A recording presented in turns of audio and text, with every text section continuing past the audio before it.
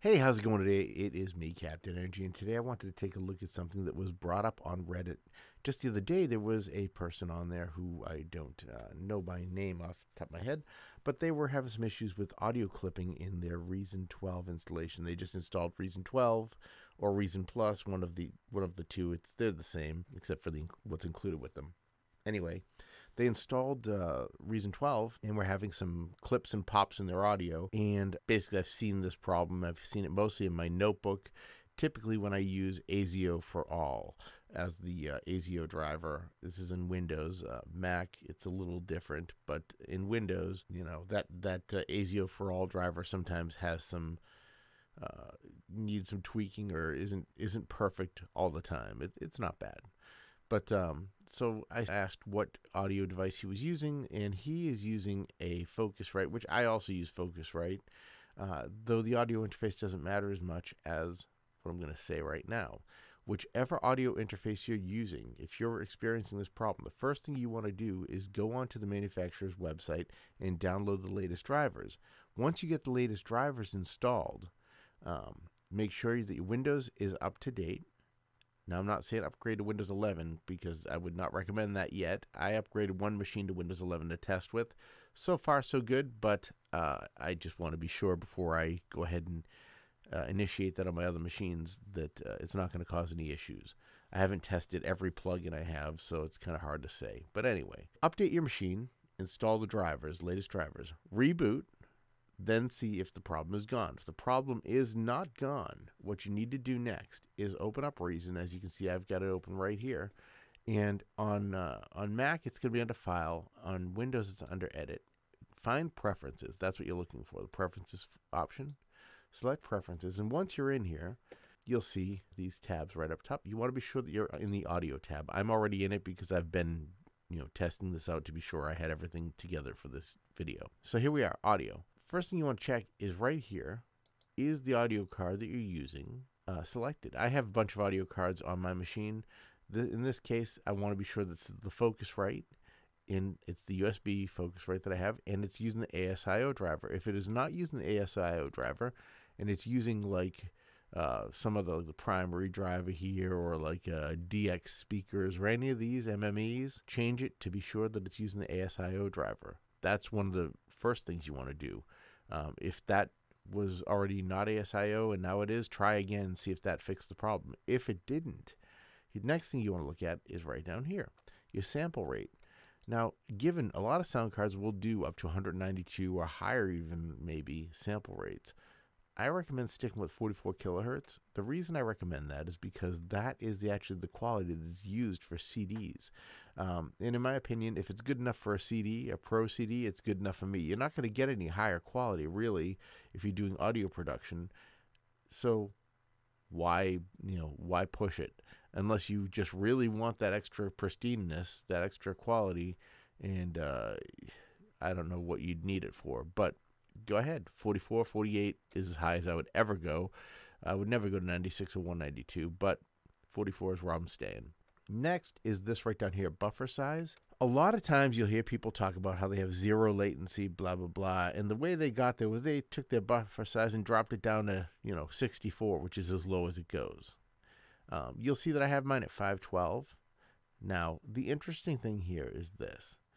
I've seen some cards use 8192, 8192. I've seen some cards use 4096. Some use 2048, 1024, and 512 seems to be, in my opinion, the sweet spot. The reason I like 512 is because 512 will not only give you near zero latency, close enough that you will not notice it, I promise. But it also takes the weight off of the processor enough that you don't get clips and dropouts. Now, down here, I'm pointing down here in the bottom part of the screen where it says DSP. You'll notice this flipping every once in a while, flicking a little white flick. If I drop this down, which I would do, but if I do it, it crashes OBS. So I'm not going to mess with this. I've already crashed OBS 3 times and lost the video. So if I drop this down to reduce the buffer size and thereby technically increasing the performance of my audio device, you'll notice that this jumps up. And the higher it jumps, the more power your processor is having to commit to your audio production. You don't want this to go too high. And if it hits the top, that's when you start getting problems. I've had simple songs, very simple songs. I'm talking like bass drums, a lead, and one vocal type thing, and maybe a guitar. Just very simple. Think your basic 80s rock band. And they'll kick this thing up to, if I have this down to 64, they'll kick this thing up to about 75%. And I'm sitting there going, geez, man, we're so close to wrecking here. It makes me nervous. So I've found that 512 is a good spot to be in. So drop it, push it up or drop it down wherever you're at to 512, and that should eliminate most of your problems there. Next thing you're looking at here is the control panel. If you click the control panel, you'll notice that this brings up the actual manufacturer's control panel. You look right down here and you can see these numbers match up right here, 512, 444, 100. In some cases, maybe not in this particular case, because this one seems to work well with the interface here in Reason, but in some cases you'll see that there'll be other options or variations here. They won't match up quite right. So make sure that these values do match up with what you've got going on in Reason. Now, try your audio again, see if it's clicking, making dropouts or whatnot. If it's still doing that, the next thing you have to do, or you could do, is go right down here, and under Performance, you'll see this multi-core audio rendering, hyper-threading audio rendering, render audio using audio card's buffer size setting. And all these things are meant to improve performance. And they do improve performance. But in some cases, for some reason, it's typically the fault of whatever plugin you're using, honestly. Because most plugins, most modern versions of plugins will use these features: multi-core audio rendering, hyper-threading audio rendering, and rendering audio with the audio card buffer size. Okay, plugins will adhere to these. Once in a while, you're going to bump into a plugin that does not, and that plugin will cause, crackles in your audio, crackling and dropouts. The way you fix that then is to come in here and you start turning these off. Okay, I would start with hyperthreading, get rid of hyperthreading, and multi-core second, and then render audio last. Try getting rid of those one by one, see if those fix your problem. If those don't fix your problem, I'd be surprised. If they do fix your problem, my opinion is figure out which plugin is causing this problem and replace it.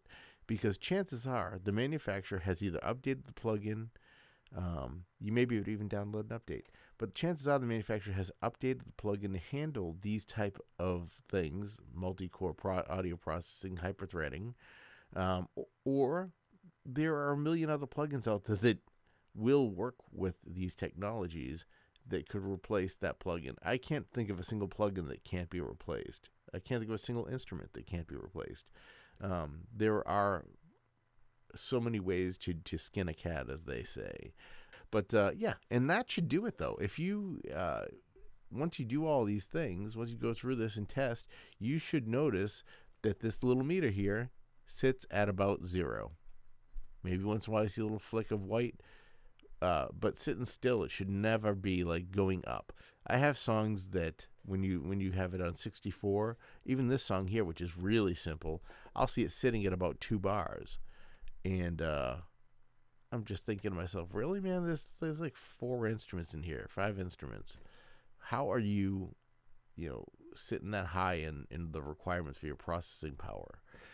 There's not that much going on. So try these tricks out. Let me know if they help. And if you have anything, any other issues, throw it in the comments. I'll try and help you out.